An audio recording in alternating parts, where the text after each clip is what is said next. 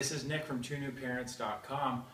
Today I'd like to talk about door guardian. So this is about child proofing your home.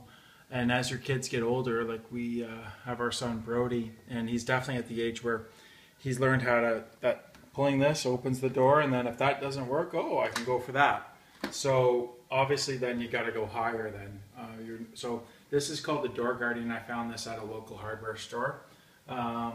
And you'll find them at all your major local hardware stores. But basically the idea is for this, it does act as another barrier. So now I've unlocked the door and I can't open the door.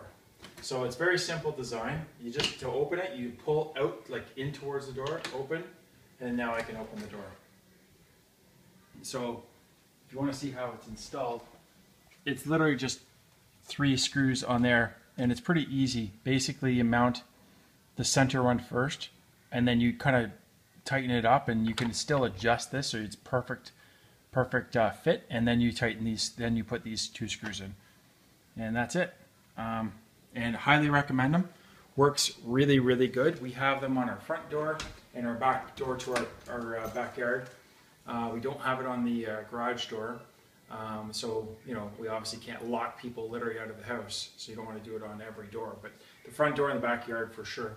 And yeah, it just works like that, and that's it. Now it's locked, and now you can't open the door, and neither can our son. So highly recommend it, door guardian. And thanks for watching. Check out the channel, blog, and all that. Thanks for watching. Bye bye.